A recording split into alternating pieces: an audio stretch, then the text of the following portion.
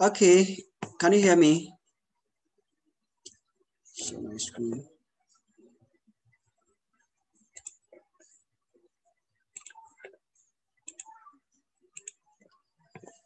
All right, so we're back. Let me wait for these guys. So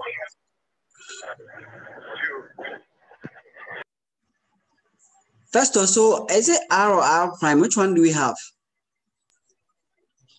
I think we got a wrong one, isn't it? Which one do we have? We are right now. We are the first and second formulas. Are we using the first one or the second one? You see the hilltop. The top is the R, isn't it? And then the R prime is the bottom. Is that not the case? Yes, the top is the R. Yes. Yes. So the top. So it means what we have. Yes. What we've been given is the R, not the R prime. Yes. So the formula to use will be the left one. We have okay, the first one. This one, yes. Yes. RH over the capital H. Exactly. So what don't we have? What do we have? We have the elevation of the hilltop, don't we? We have. And then we have R. So we are left with what? The flying heights. Okay. So H is equal to 1,600, right? Above day 2. Yes. If you go back to the question, it says that the hilltop lies at an elevation of 1,600. So that's H, smaller H. Yes. Okay. So it's a matter of finding H, which is the flying height.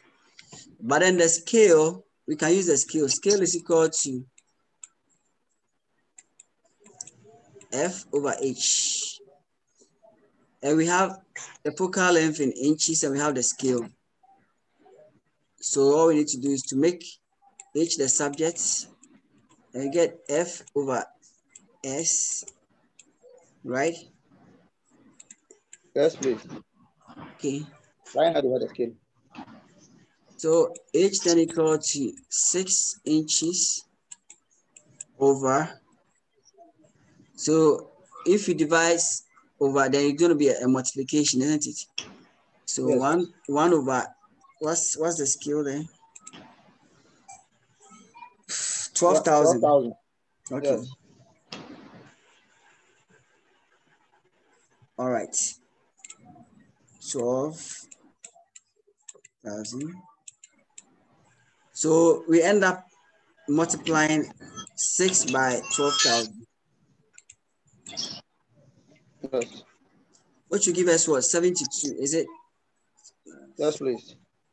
72,000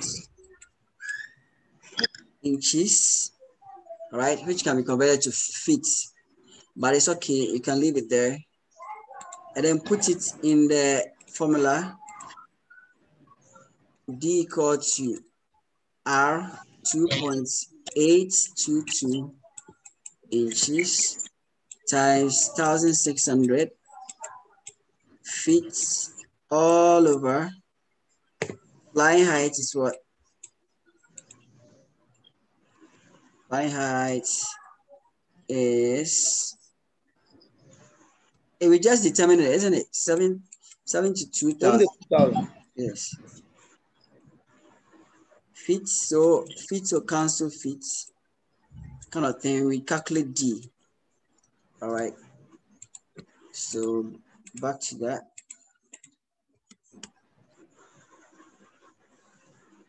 So we're going to obtain this scenario.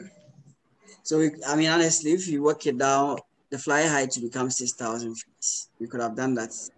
Why? Because 12 inches make 1 foot. Okay. So that is why he's able to reduce it. And then he's getting this. So we cannot double check the answer. Okay, that's now relief displacement can be used to determine the height of an object. I think that's interesting, isn't it? Can be used.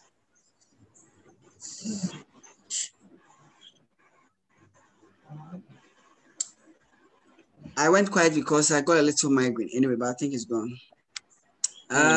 So this one, I'm interested in this because I have an app for determining the height of an object, and I'm thinking, did I even consider this? No, but I think this is just basic geometry, it's just simple geometry. So these are different between the top and bottom of the objects.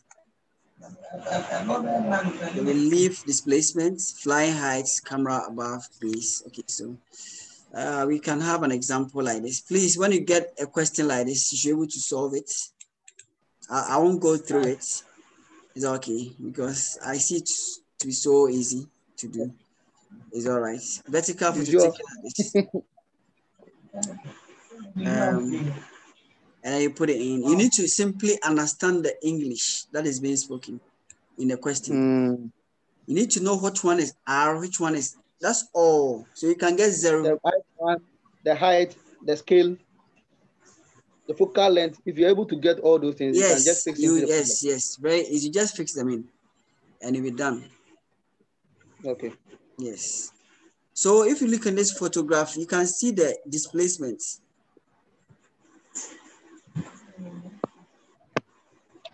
Look on this photograph, you can see that from here to here is a displacement. But normally it's radial. It's radial because you have to measure it along this line from the center. Then you realize that the bottom here has been displaced from this by this. So this is the D you are looking at. Okay. It's a distance. So if you take this building, for example, then this corner, the top here is displaced from the bottom by a distance, that distance D. Okay, I think it's so easy to appreciate some of these things. All right, so let's move on. All right, so let's move on. Flying height of a vertical photograph. So you can use quadratic equation to compute it, or you can use iterations to find the vertical photograph. For example, in this equation, we can solve for H.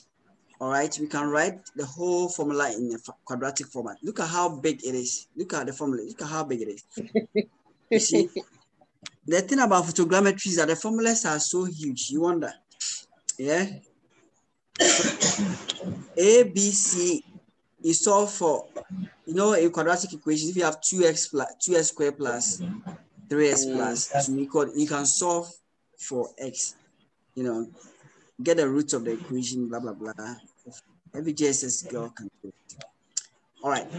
You can, so apart from using that formula, you can use the iterative approach where you know that there's a relationship between the flying height, a certain distance, so you keep varying it, try and error until you get something that is appropriate. This one is also possible. So that is it.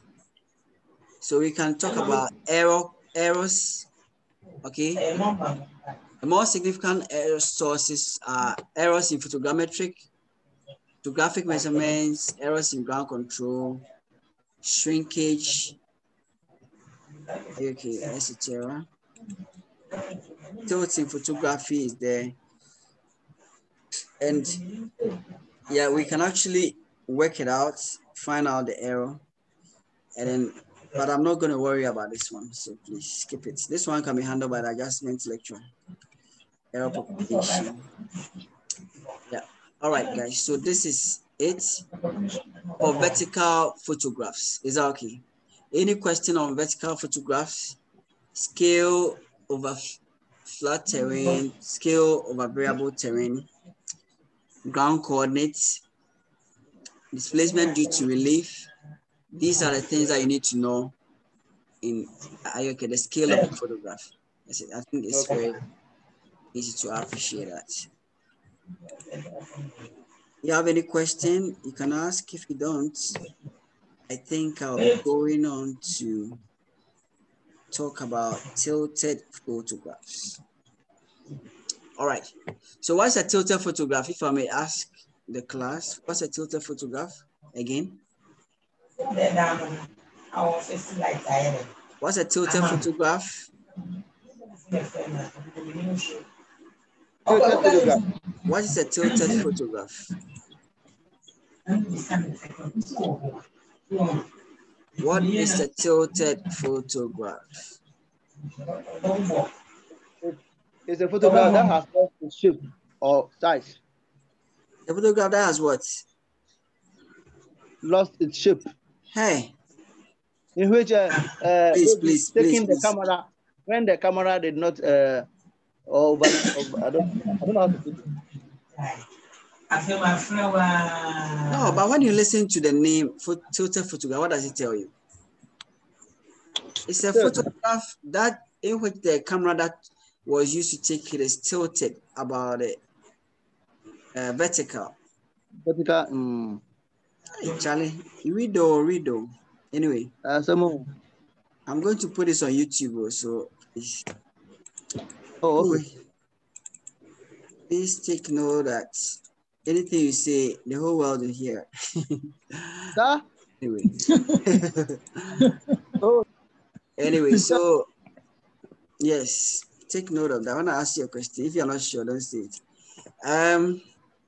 We start with this is how a tilted photograph looks like.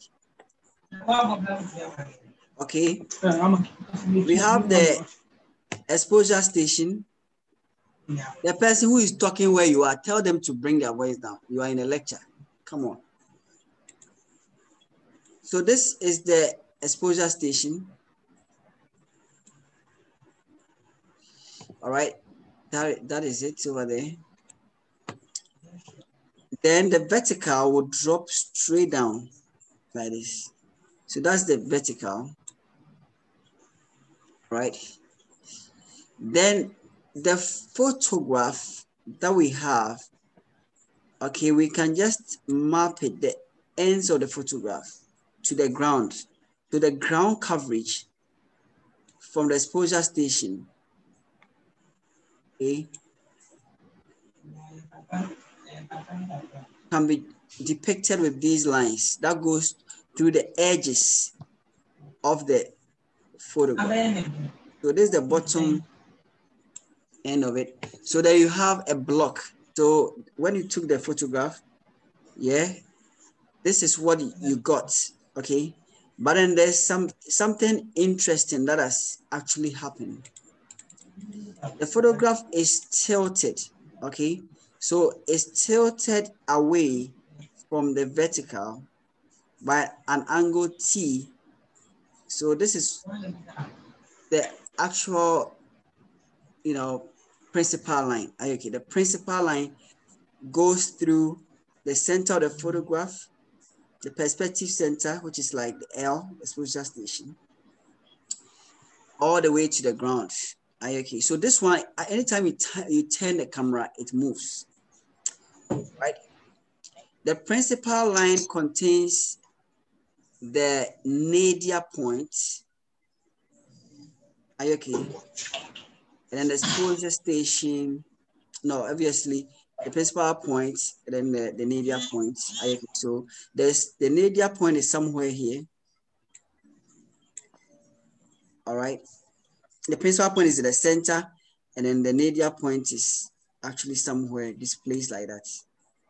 Okay. So the vertical and then the center of the photograph have a certain relationship. So the nadir point and the principal point define the principal line. Okay, so I think that is better. The principal point and the nadir point. Okay, and this isocenter is the line that bisects the nadir point and then the principal point. Okay, so we can talk about P principal point, nadir point N, and then I, the iso center. Are you okay? All right. Now it's also important.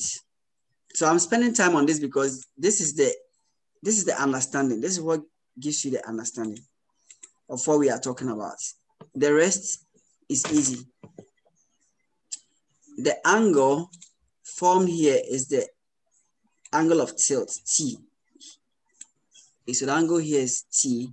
So the tilt angle is all right. At the same time, we can also define the swing. So the swing is the angle that is formed as a result of the tilt from the principal line to the north, more or less. The north is like the y-axis. Okay, more or less. It's like that. So when you look at this one, the north also goes that way. Okay, undo that.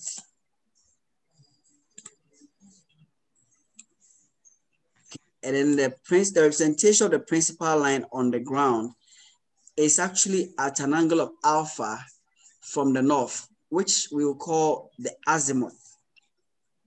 Okay, so as a result of the tilt, we have, a tilt, a swing, and then an azimuth. Okay, all these define the orientation of the photograph. All right. So you need to understand principal. The principal plane will be obviously the plane formed between the shaded line, the shaded area. That's a principal plane. Okay, the shaded area. It's actually made up of the vertical and then the principal line. Are you okay? If you actually join them up, if you have a plane going through the principal line and the vertical, you have the principal plane. Okay, all right. Great. So the principal line goes to the center of the photograph. Always remember that. It is actually this line here, this one. This is the principal line. This is the vertical, this one is the vertical. Okay.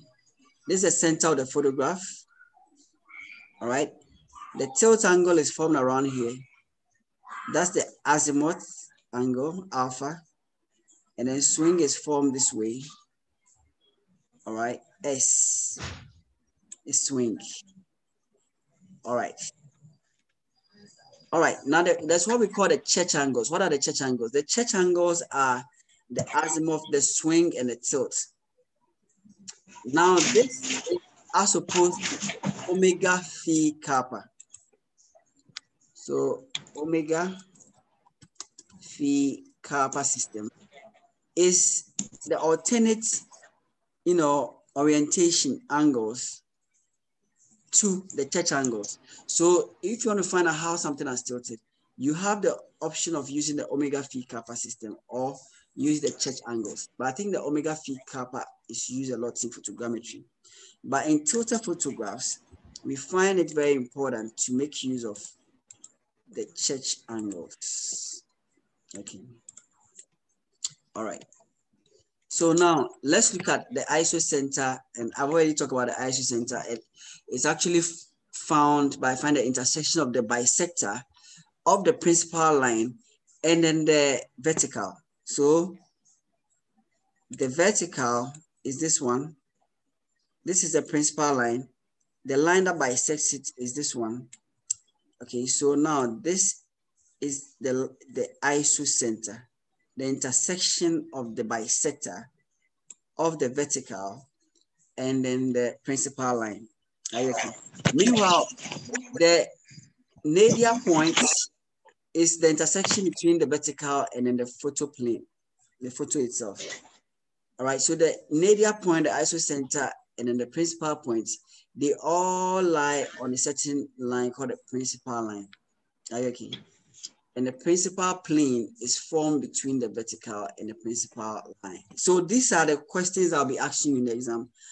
Whether it's online or face-to-face, I'll be asking questions that will let you tell me whether you actually follow. All right. So ISO center, axis of tilt, obviously, yes, T. So it's divided into two. And because it's divided into two, we are getting the person who is talking. I'm muting you now. I think I shouldn't have your mic on. So T over 2. So if the tilt is T, then the isocenter is obtained by dividing the T into half. Then you get T over 2. All right. Beautiful. So what? It's the question that we should always ask. We need to bring the tilted photograph into the same coordinate system, which is convenient, a convenient coordinate system, which is the photo coordinate system. So we make use of the auxiliary coordinate system. Auxiliary means helper. Auxiliary means you are helping. So we go through a certain coordinate system just to, bring the whole tilted coordinate system, into something looking more like a vertical coordinate system. What do you call it? A photo coordinate, a normal photo coordinate system. Because as a result of the tilt, the center of the photograph is even displaced, and we need to factor that into it. Okay, if someone gives you a set of coordinates on a tilted photograph, we should be able to now do a conversion that helps us to relate. Okay. All right. So there's a whole of there's a rotation, there's a shift that has happened as a result. All right, so in tilt swing azimuth system, auxiliary coordinate system required for some computations. So we make use of a rotation and a translation. So the shift is the translation. Is that all right? The origin at the nadir point, y-axis coincides with the principal line, x-axis is perpendicular to the principal line at the nadir point, clockwise, blah, blah, blah. This diagram does a good job as explaining what is happening. Okay, so when we look at this diagram, let me move this up a bit. Then you can see that as a result of the tilt, we have a swing. All right, so this is a swing. There's a rotation of theta and a swing of S. Is that okay? We only tilted the thing, but really a lot is happening. Are you okay? There's a rotation, then we can have a swing, and then the center of the photograph has itself shifted. All right. So you can see the center is now here. Something that was here, because we've shifted it. This is where the vertical now is. No, it's not the center of the photograph. The vertical is now here. Okay. So this is the ideal situation for the vertical photography. Is that okay? So we have that shift from N to O, and we can quantify that as F tan T, which we can explain why. Because this whole tilt is this whole shift is as a result of a tilt of T. Is that okay? All right. So I'll show you briefly in this diagram. Okay, it's not here. I'll show you. All right, so let's go to the board and let me quickly, where is my thing? Whiteboard. Question.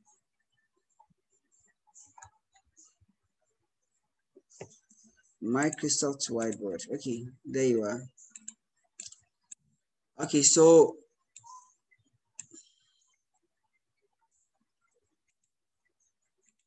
let me see if I can use this.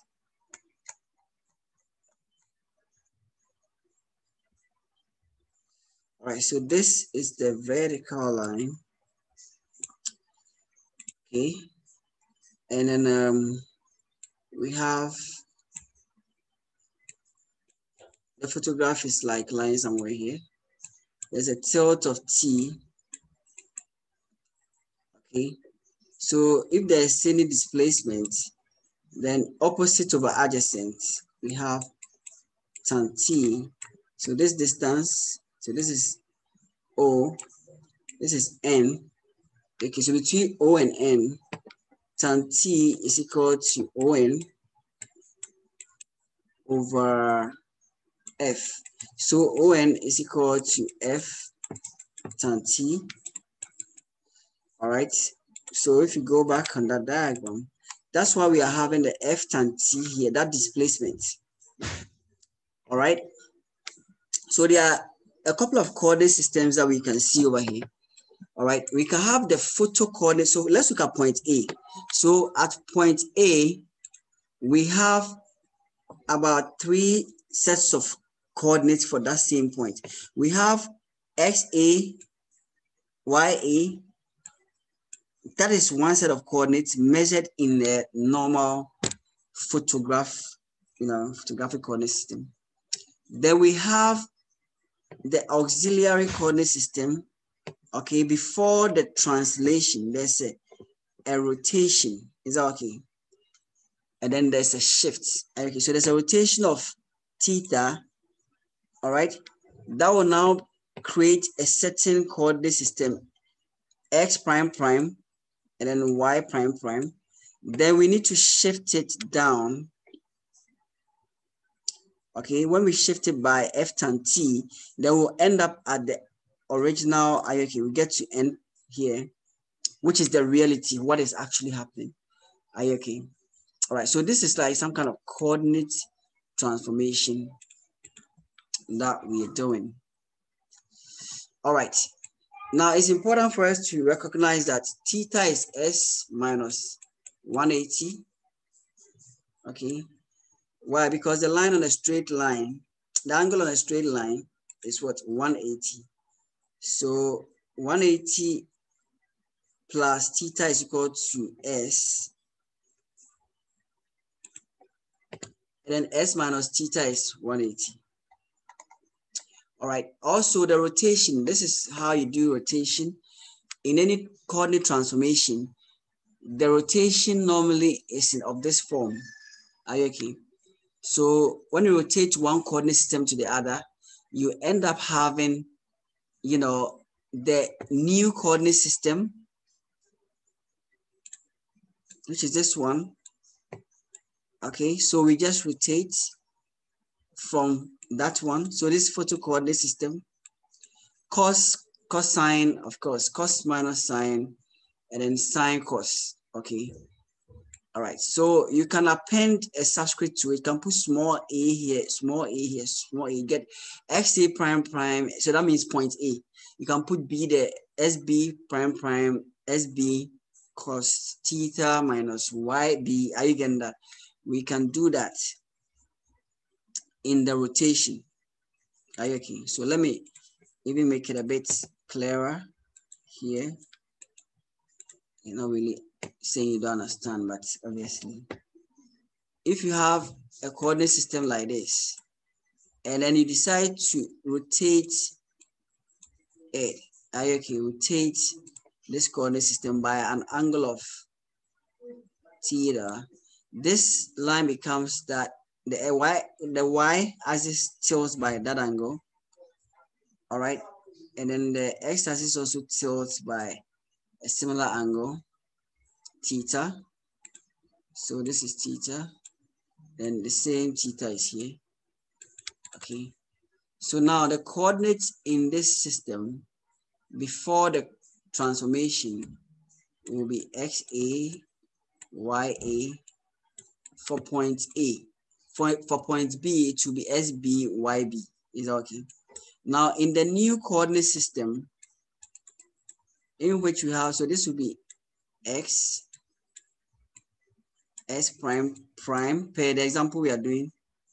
Oh, sorry, this is y prime prime, and then we can have x prime prime rotated about theta. Is that okay? Then it means that you knew your xa, ya, and now you have moved into a new coordinate system, which is actually s prime, y prime. So you'll be determining s prime prime, y prime prime as a result of the rotation. So as a result of the tilt, something has happened to our coordinate system. Okay, there's been a change, and that's what we are trying to, find out. And we are saying that you can use this formula cos minus sine cos theta. Okay, and you can do sine theta, cos theta, and then append your x. Okay, y, x, y, plus, minus. Are you getting that? So you would have obtained the rotation. All right. It's very important to simply understand what we are doing instead of just watching it. So the translation, I think I've already covered this. So I think I just did this for you. NO is F tan theta, all right, because of the, translation in the auxiliary coordinate system. All right, so the final auxiliary coordinate system will now have to take care of the shift. That's all. Are you okay? And then we are here. So we now have an auxiliary coordinate system, which kind of is like it takes you from what you were to what you have become, photo coordinate system, to the shifted one. Are you okay? As a result of the tilt. So the tilt causes a rotation and a shift in a translation. The tilt causes a rotation and a translation. Okay. All right. So it's like a coordinate system change. Now take note of sine theta is equal to sine minus sine s. This is trigonometry. Cos theta equals minus cos s. All right. And then we can now write a few things. One of the things that we need to take note of is the scale of a tilted photograph. Is that okay? So I think that will be one of the first things that we'll do. Yeah, so this one, I think we know this one. The shift only affects the y. Also take note of that in the diagram that I showed you earlier on. It doesn't affect the x. So here is just the rotation as it is, which means that s prime is equal to x prime prime. Are you okay? S prime is equal to x prime prime. Okay. But we can't say the same thing for y prime. So y prime is equal to, you have your s y prime prime plus the shifts, which is f tan t. Okay, so we need to understand. It's always good to appreciate the formula, apart from just memorizing it. Of course, the memorization there, you may need to do it. All right, we shouldn't do not mix formulas from the two. Okay, so don't mix prime prime with I and that. Don't do that. Scale of a tilted photograph has a very interesting formula. The derivation is here, but let's not waste time. So the scale of a tilted photograph is given by this interesting formula here. Okay. So here F is the focal length, T is the tilt, Y prime, we know that is the auxiliary coordinate system. Okay, and so this is the coordinate for a certain point. The scale will be for that point. Okay, so it will be varying everywhere on the photograph. So when you take a vertical photograph, the scale varies on the photograph. When you take the scale of flat terrain, it seems then that one is F over H simple. Are you okay? But variable terrain, the scale starts varying per point. But when it gets tilted, so tilt and relief are always issues in photogrammetry. All right. Now this H here is the height of the point above datum, as we know. Are you okay? So the scale is also varying per not only the tilt, but also the height of the point above datum. So that is basically it. I don't know if it's easy to remember this formula. And we can also talk about the coordinates, the y coordinates of a tilted photograph that we mix up, these coordinates, guys. So let's do this example. All right, so guys, we are ending the class with this one. Let's all start calculating. Given the following, compute the scale at points A and B. Is that okay?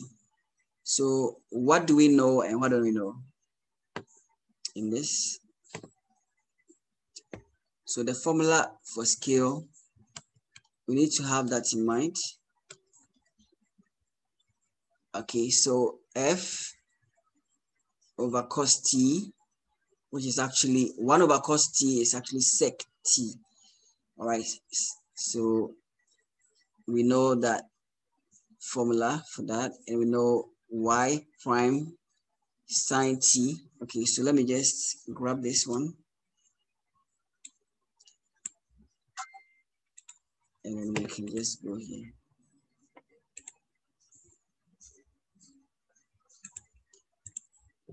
All right. So this is the formula for the scale of a photograph. So S, the question is, what is the scale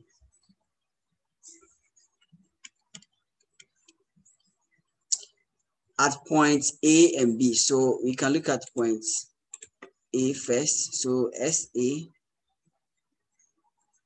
Well, what's the scale? So that will mean we don't use capital letter, we use small letter. Remember that. So we write SA equal to F all over cos tilt minus Y coordinates A prime sine T all divided by flying height minus the height at point A, capital A here for ground. I think we've already talked about that. All right. So we've been provided values. 3 degrees, 27. So I think we have all the values that we need. All right, you just have to put a calculator to it. We have focal length, which is actually 6 inches.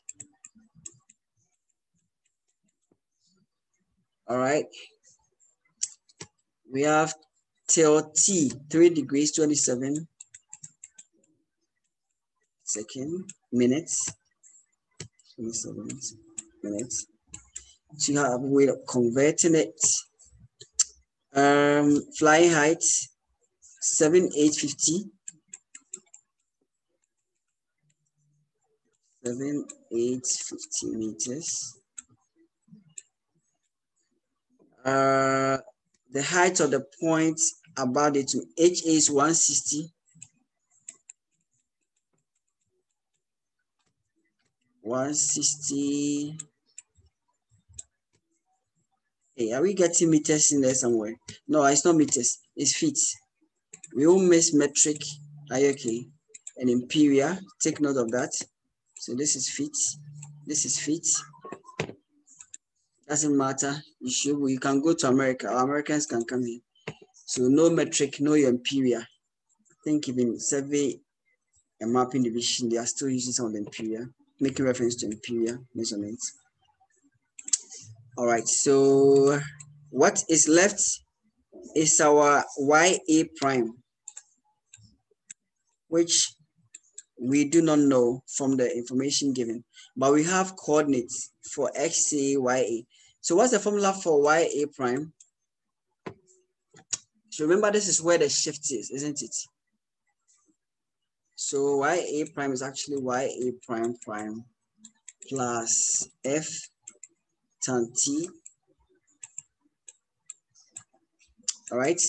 And YA prime is where we do the XA sine theta plus YA cos theta. So plus F tan T. Okay.